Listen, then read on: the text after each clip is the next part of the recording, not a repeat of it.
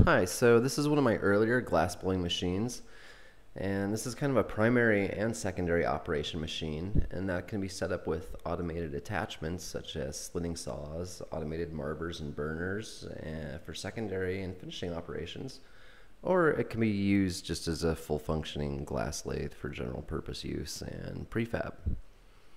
It has two independently controlled chucks. They can be manually controlled with this hand controller I made, or interfaced with my PC for CNC operation. The tailstock is also automated through computer control, so like here I just assigned some keys on the keyboard for movement, and I can jog the tailstock in and out with keyboard control, or I could even write a program and automate a procedure very simply. And then of course there's always the hand wheel.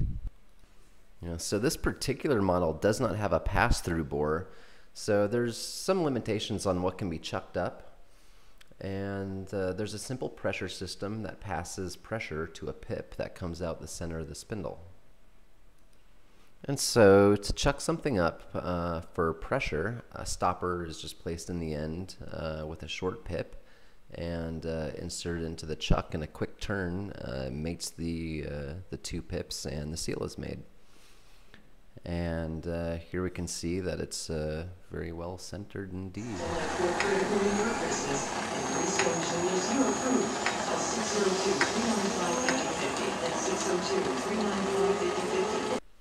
And this controller is pretty straightforward. It's really a signal generator that provides the necessary control signal for the motion amplifiers. And then we come over to the power supply. I built and designed this using a high-powered toroidal core transformer that has multiple taps, and then a little simple DC rectifying and filtering network. So yeah, this machine actually runs on DC.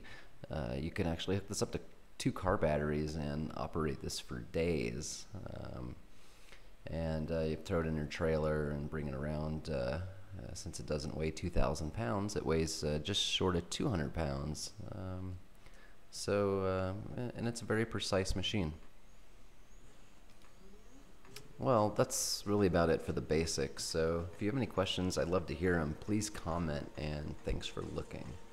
Oh, and also, I build custom machines, glass lathes, thermal crack-off machines, cold working equipment, foot pedal controllers, manifolds, torches, and if you can dream it, I can build it.